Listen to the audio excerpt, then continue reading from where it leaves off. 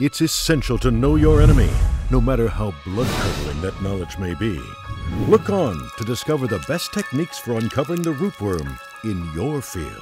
If a farmer knows that they live in an area where corn rootworm pressure is evident, something they may do to really keep an eye and really monitor this pest pressure is set out sticky traps. And what that does for the farmer is it allows them to assess how many adult beetles do I have flying around in my field.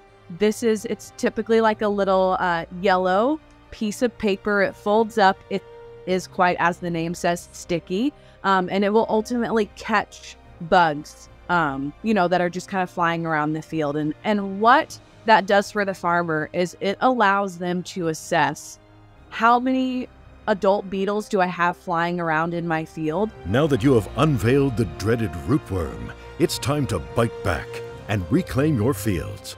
Tune in tomorrow to learn how Bayer can help.